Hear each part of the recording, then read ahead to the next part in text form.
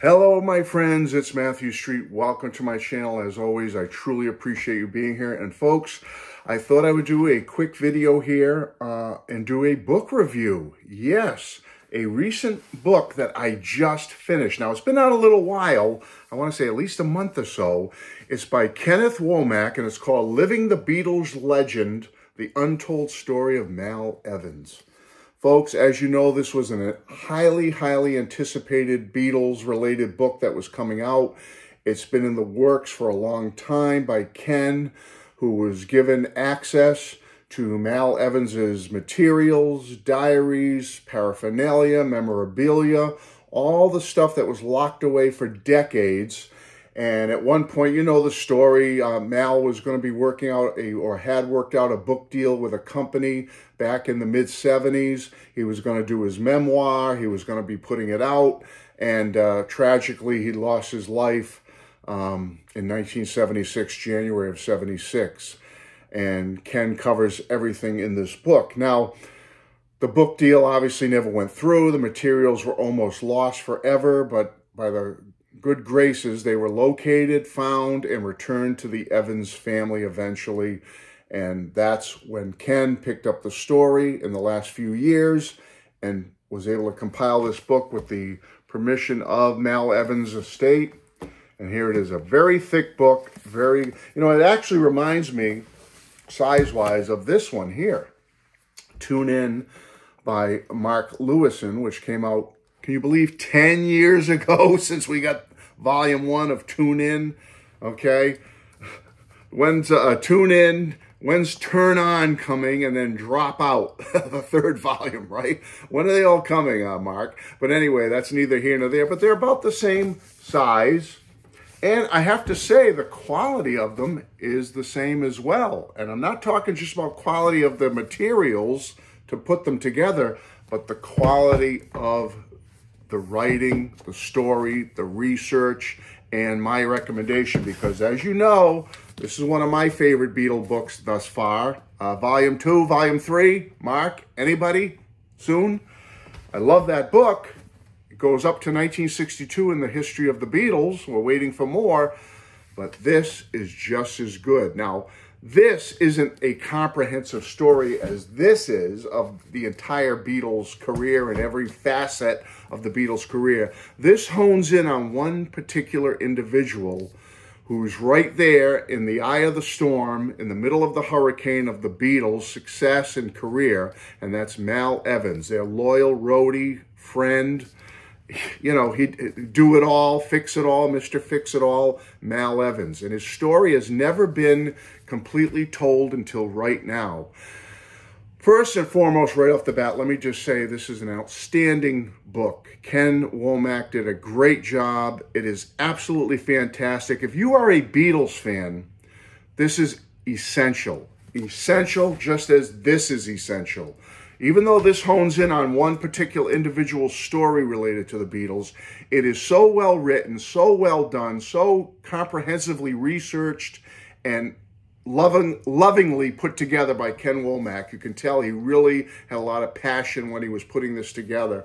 It is absolutely outstanding. So if you're a Beatles fan, and you know how important this series of books is going to be, this is right there with them, because it hones in on a particular area that has never been focused on, and it's something you need to read about and know about, because there's a lot of details and stuff in here that have never been revealed before, and for the first time, you'll get them here. Now, there's also going to be a part 2 to this book coming out, I believe, sometime in 2024, where it's going to be more of memorabilia, photos, archive material, stuff like that, which will be really fantastic to get. But this is absolutely essential, folks. Hats off to Ken. Salute to Ken Womack. He did a great job with the help of the Evans family, Julie and Gary Evans. Now, I'm going to try to make this as quick as possible. I don't want this to be too long, but I wrote a lot of notes. I had all kinds of notes written and stuff, like what I was going to talk about with this book. But I said, let me just do it from the heart, just try to do it in a few minutes, because I know people, you're short for time, it's the holidays and whatnot. As I said, if you're a Beatles fan, this is absolutely essential. But what if you're not a Beatles fan? Is it still essential? Yes, it is absolutely still essential. Why? Because I got to admit, living the Beatles legend, the untold story of Mal Evans, it's not a happy story, in my opinion. And even if you're not a Beatles fan, it's still a great cautionary tale of somebody who had a good heart, a good spirit.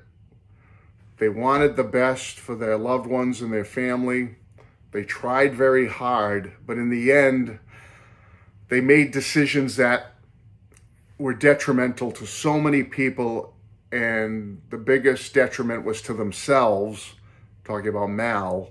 And he ended up, as you know, if you know the story, in January of 1976, being shot by police officers, Los Angeles police, at his apartment when he was holding a rifle and raised it towards the officers after they had warned him several times to put the weapon down, to come outside. They did their job. And unfortunately, he raised the weapon, and that was it. I mean, that's what police are trained to do, is protect life, and certainly their own lives. They want to go home to their families, but also the lives of other people that could be affected by this situation. And that's what happened. Unfortunately, Mal was in a bad place at that point in his life, and he was only 40 years old. And why was he in that place, folks? Let me just say it without going through all my notes here.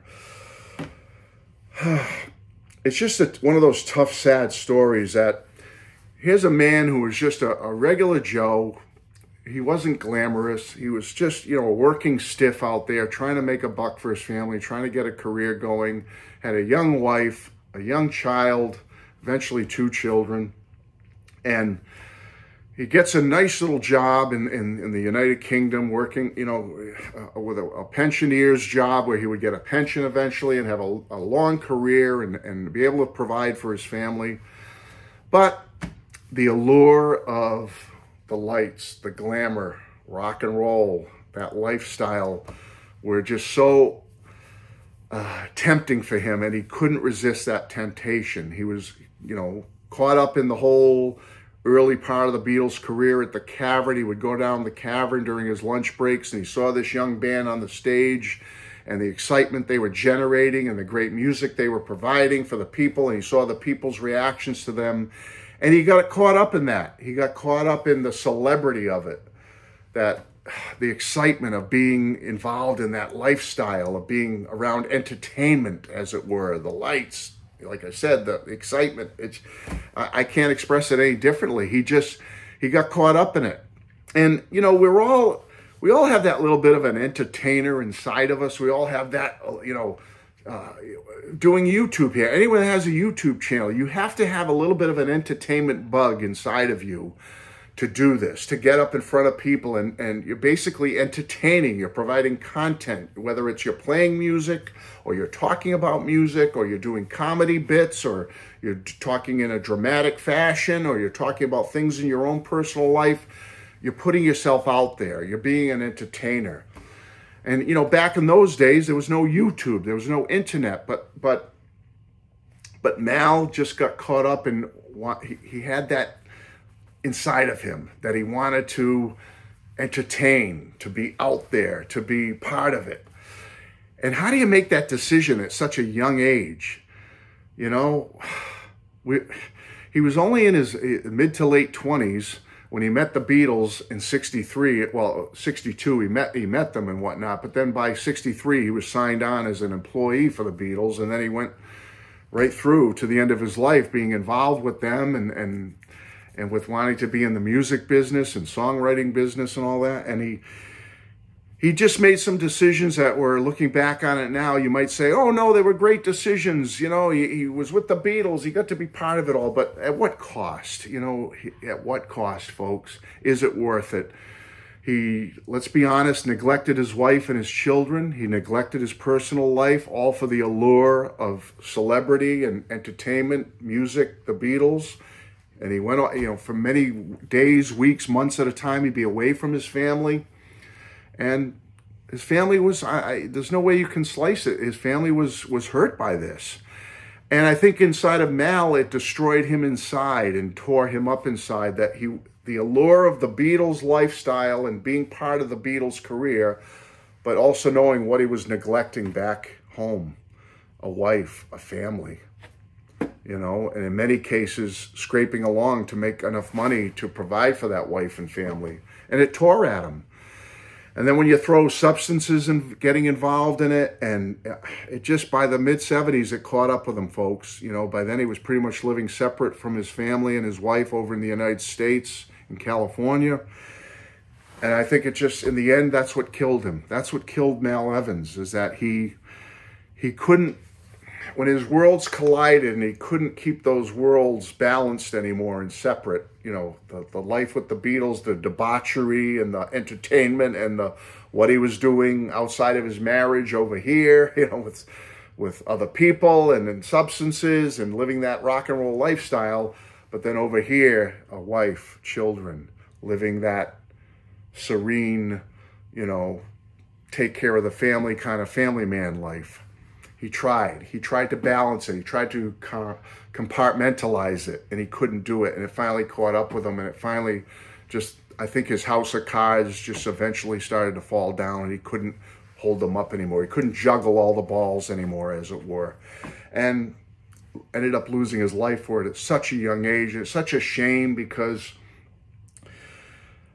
you know, the effect it had on his family was devastating enough. But if you'd only hung on a little more, if you could have found some way to have spiritually and emotionally hung on a little longer, I think as the dawn of the 80s happened, and certainly the 90s with the anthology, Mal would have been a strong part of all that excitement and managing Apple with Neil and Beatle projects happening. He would have been all set for life, and his family would have been all set for life. But unfortunately, he didn't make it that far. And it just, yeah, I mean, I don't know what else to say. Like I said, I had all these notes here, and I could go on for 20, 30 minutes talking about all the little details, but it's all here.